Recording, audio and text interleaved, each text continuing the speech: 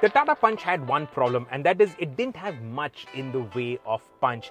That has finally been addressed on this car, the Tata Punch EV. It now gets 120 bhp, 190 Newton meters of torque. Can it crack 100 kmph in under 10 seconds? Let's find out. So I've got it in sport mode, brake torque it, launch.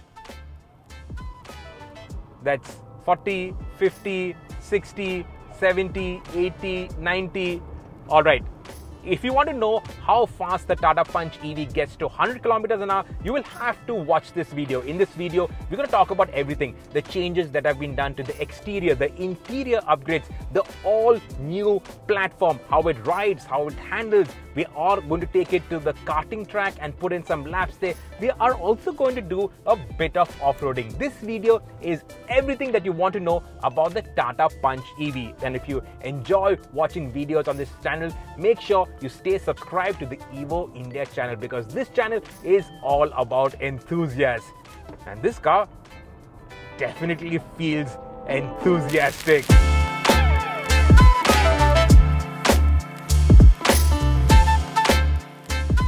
Now, who better to talk about the design of the new Punch EV other than Martin Ullrich, who is the man behind the design of this car. Martin, talk me through this. Yeah, so we have the Tata Punch EV, and what we've done is we've taken the very successful Punch product and electrified it, and we've made some design changes throughout it, starting at the front. We've made the charging port right at the front. Okay. That's right under the signature DRL, which at night can easily identify the car as an EV. Obviously, everything's been driven by aerodynamics, the overall volume, but because we've migrated the product to the new architecture, the active architecture, it's given us an opportunity to just enhance the product, both exterior and interior-wise. Right. And on the side, you've got new wheels. Any other design elements that need to be taken note of on the side? Fundamentally, it was from the side view, it is the wheel elements. Overall, the rear three-quarter is all the same as the current Punch. Even though it is sitting on the new architecture, it is essentially the same car. Okay. But the main thing is the front three-quarter really conveys and communicates the fact that it's an EV. What's your favorite design feature on the new Punch EV?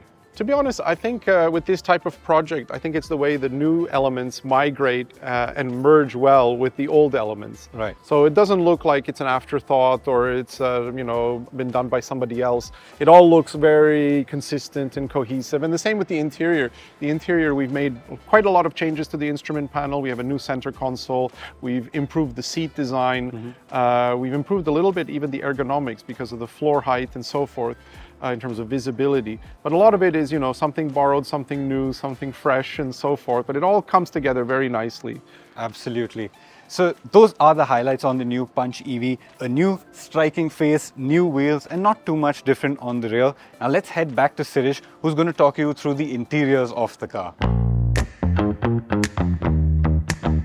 The dashboard architecture remains unchanged, but you get more screens. So you get this 10.25-inch infotainment screen. It's got that Harman system on it. It's got these widgets to go through the different settings. You have your climate control. You have an air purifier. All versions of the Punch EV get the air purifier. Here you also have the AQI readout. You have the acti.ev, which has this whole bunch of inbuilt apps. So you have racing, you have Amazon Prime, Disney Hotstar, YouTube, ESPN, AccuWeather. So a whole bunch of apps out there on the infotainment. You have this panel, the touch panel for the climate control with physical knobs for adjusting the temperature as well as the blower settings. You also have a 360 camera with this 3D mode.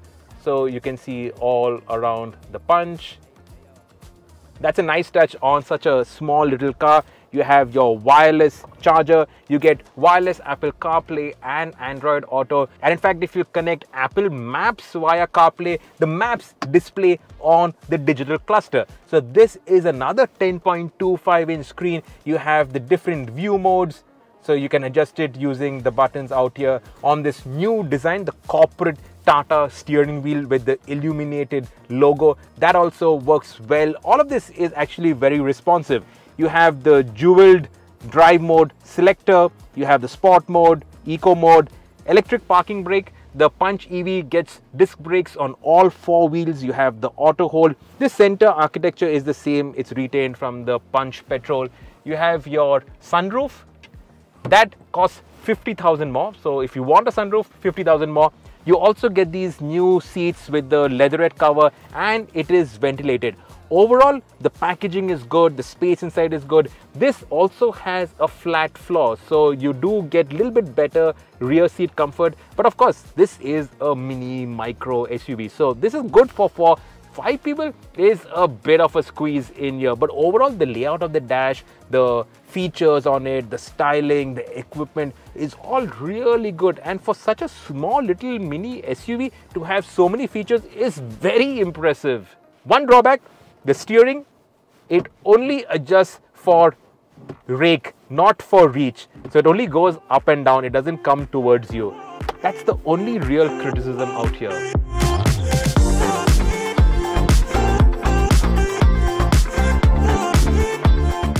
Even more significant than the changes to the styling is what's underneath all of this. So the panels and all that remain the same, and that is obviously in terms of cost efficiency, but the platform, the architecture as the engineers call it, is all new. So this is the Gen 2 architecture, which Tata EV is now calling the acti.ev platform.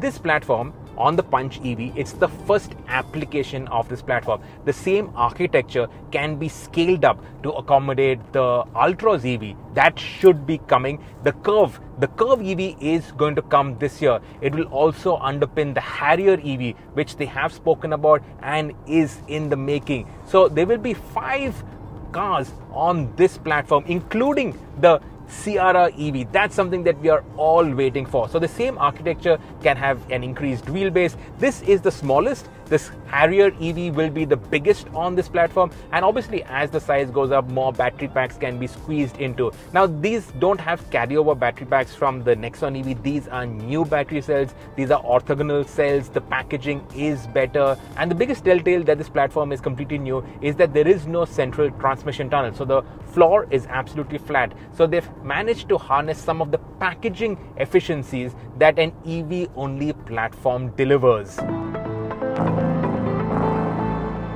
Up in the nose, you now get a frunk. So there is a usable storage space out there. You obviously retain the same boot, and this is a small SUV. This is a mini or micro SUV, whatever these SUVs are called. So it has a very compact footprint. Now the engineers have retained the same ground clearance as the petrol Punch, so you have 190 mm of ground clearance, the same excellent approach, departure and breakover angles, and seriously that is very good, nearly SUV like. So how does the Punch EV drive, and how different is it to the regular Punch petrol? Now the benefits of using this new platform is that torsional rigidity has gone up. We were told that compared to a typical petrol to ICE conversion, the torsional rigidity has improved by 30%, and compared to the petrol Punch, the torsional rigidity has gone up by 45%. Now because the batteries are mounted low down, you also have a reduction in the center of gravity, so it has gone down by 30 millimeters, which is significant, and the benefits are in terms of dynamics. Now to account for the extra weight, the springs are stiffer and you do feel the weight. Now when you go over a slightly wavy or bumpy road, it does feel a bit unsettled. The rebound feels a bit too harsh, and you get that slight kick at the rear, which you actually feel in the back of your neck because your head keeps getting tossed back as the rear kicks up. But you slow down the speed a little bit, city driving speeds, and this is actually very comfortable. And when the roads are nice, when you're driving at a cruising speed, I'm doing 80-85 kilometers per hour, this actually is very nice. You get a bit of EV whine, so the whine from the electric motors, that is there. There is a fair bit of wind noise because there is no frequencies or noises from the engine to cancel out the other noises.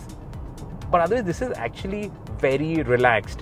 One observation is that when you step on it, like I'm right now, you get a fair bit of vibes through the steering wheel. That's a bit strange, and that only happens on wide open throttle. So when you're full flat on the throttle, at 50% travel, 60% travel, you don't get any of those vibes, but a little bit of vibes to the steering.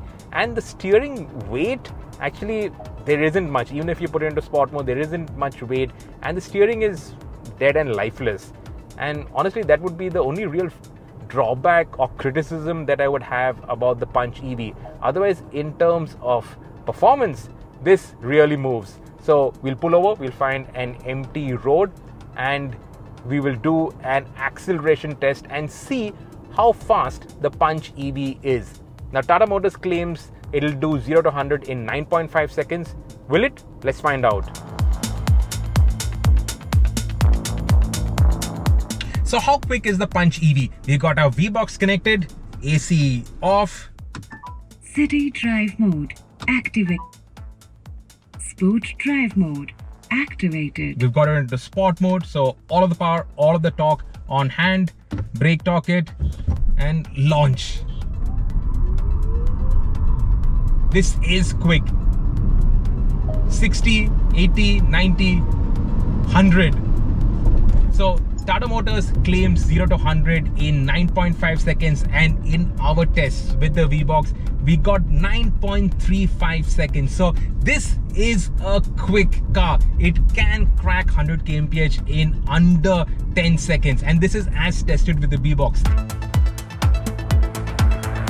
So 0 to 100 in 9.35 seconds, the quarter mile in 17.11 seconds, and a true top speed of 135 kilometers per hour. So the small little mini micro SUV EV is quick. So the Punch has punch, but can it handle all that punch? We're now heading to the Miko Cartopia, where there are some interesting tests lined up for us. So Tata EV has set up an urban kind of environment for us here at the Miko Cartopia. It starts with the acceleration. So 120 bhp, 190 Newton meters of torque, 0 to 100 in a claimed 9.5 seconds. We'll floor it. So the turn of speed is quick, and it's important to remember that this gets all 4 disc brakes. So that actually is an upgrade over the Punch combustion engine. Now this is interesting. The Punch has a water wading depth of 300 millimeters, and they have set this kind of water wading test for us, which is slightly more than 300 millimeters. So if you encounter like waterlogged patches in the rains in Mumbai or wherever, in Bengaluru also, this test showcases that the Punch can go through quite deep water wading. So even with an EV, no problem when you are actually going through deep water patches. Now this is a proper city environment. We've got deep potholes. So you get these holes dug up into the ground over here. Go through it. The Punch EV has the same ground clearance as the regular Punch, 190 millimeters. And the suspension and the platform still feels very robust, so it can take all of that. Here you have a dug up trench. Welcome BMC, PMC, wherever. So even through these gnarly bits, the robustness of the Punch, which we've talked about before with our combustion engine, we took it to the Kolukumalai trail in Kerala. It dealt with that superbly. So the same genes carry on with the electric Punch. Now this is something that I would never attempt on my own. I wouldn't recommend anybody attempts it also, but this shows how it can go over these steep climbs and ruts, and across there is a side of downslope, so we will engage hill descent control for that. Now I'll need to carry a bit of momentum out here, so you give a little bit gas here and it actually climbs up. I honestly wouldn't do it. They've told me to do it, so I'm doing it. But it can do that, and that is actually pretty nasty. So here, hill descent control, my foot is off the brake, and the car deals with everything. Now, tight turning circle of the Punch being demonstrated as we go into this kind of steep downslope into the rut. So again, foot off the brake. ESP does everything. ESP is standard, 4-wheel disc brakes. And now we give it a little bit gas to climb out of the rut that we found ourselves in. So the flashers indicate that the ESP is working overtime. You can't switch off ESP.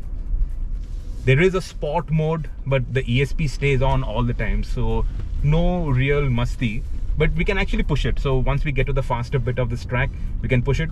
First we get to the slalom. So head into the slalom. Now this showcases the maneuverability of the Punch and the agility. Of course it is heavier, it's around 190 kilos heavier than the combustion engine Punch, but it can do that pretty well. And because the weight is low down and this new skateboard architecture, it actually lowers the center of gravity. So the road holding is good and it gives you confidence when you chuck it around. And now we got a rock bed. And again, I would not take any car over this, but this just demonstrates the robustness of the platform. Shit, this city is in quite bad condition. So here's actually a good place to check out the tech that is on offer. So it gets a 360 camera. And on the 360 camera, you can see the side view, sort of like a Land Rover or a Range Rover. So using that, I can position my left wheel accurately on this ramp. Make sure that my wheels are on the ramp properly, dealing with the side slope. We have a spotter, but no need for his assistance. And now we are done with that. It's time to have some fun. So sport mode activated. City drive mode. Oh. Activate. Sport drive mode activated. Sport drive mode activated. So 120 bhp, 190 Newton meters on this LR version. It grips pretty well, 16-inch tires, but these are of course low rolling resistance tires, obviously done in interest of range and efficiency. It does push wide at the front, but you can actually lean on it pretty confidently, and understeer doesn't set in too early. So for a EV, this actually is pretty good. And then slam on the brakes, 4-wheel disc brakes. Overall, dynamically, pretty well sorted. And now let's head back on the road and talk a little bit more about the real world usage case.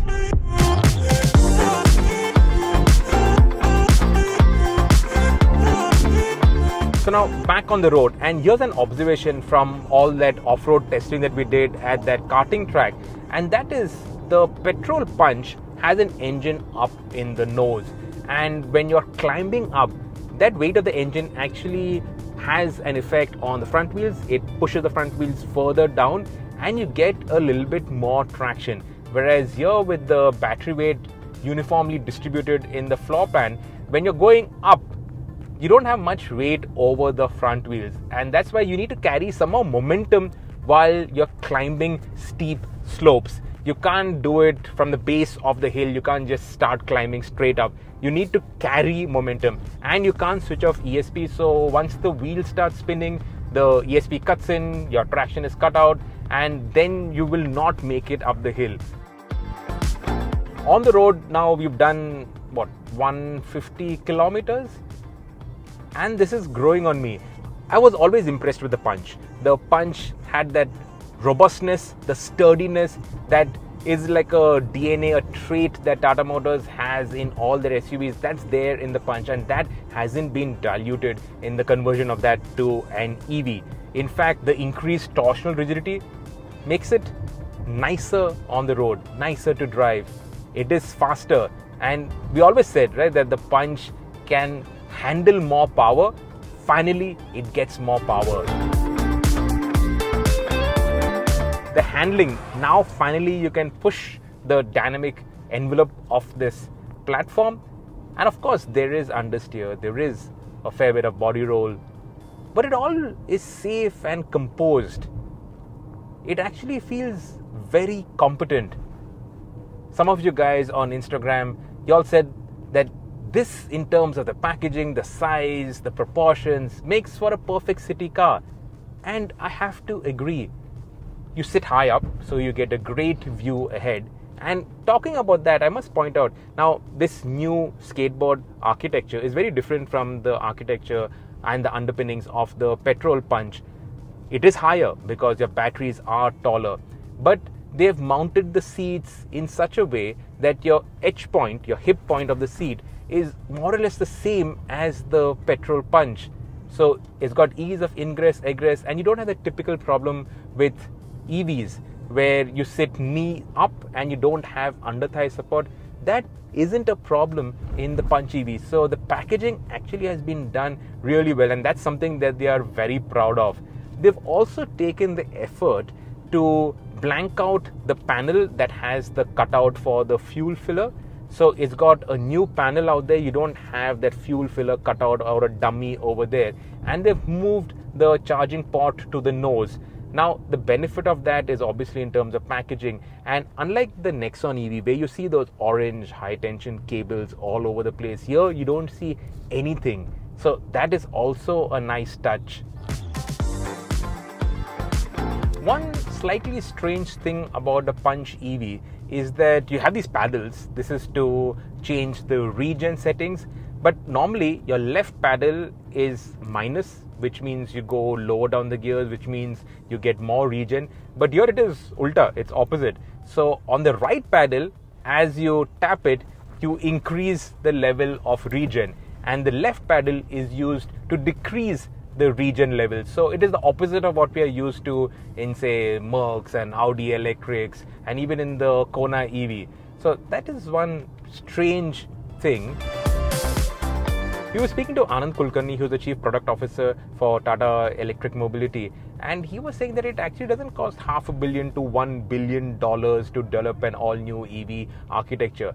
Tata Motors would not have been able to do it, but they've done it intelligently, and they really are a solid first mover in this space. The Punch EV, we all thought that it would be a ICE to EV conversion like the Nexon, but this is significantly upgraded. You have over-the-air updates, you have the new electrical architecture, and really it drives very well. It is not only great for the city, it will be great out on the highways too. And the range, the all-important range, 421 kilometers on the MIDC cycle. It's some 40 kilometers off the Nexon EV Max. So you actually have very good range. Real world, you'll get around 300 kilometers of range. This is very impressive in all respects. The Punch finally gets punch, and that's my verdict on the Punch EV, Tata Motors' newest electric vehicle. And this is significant. Even though the exterior only has a facelift over the petrol Punch, the underpinnings are all new, and that bodes well for the future because these underpinnings are going to be stretched and expanded to accommodate the Ultras, the Curve, the Harrier, and the Sierra. Don't we all want that Sierra EV? So going by the way this performs, well, all those EVs really have a lot of performance. And the Punch EV, let's focus on this. It looks good now. The styling update really does work, and it does cut a very striking shape on the road. The interior upgrades make it so much nicer, and it takes all the traditional strengths of the Punch, the ride, the handling, the robustness of the platform, the safety, and adds a layer of sophistication, a layer of performance from the EV powertrain. More in terms of NVH, it is quieter, it is easier to drive. This Punch EV at 14.49 lakhs for the fully loaded version plus 50,000 more for the sunroof is very, very nice. I am very impressed. Cue another K2K drive with one of these EVs.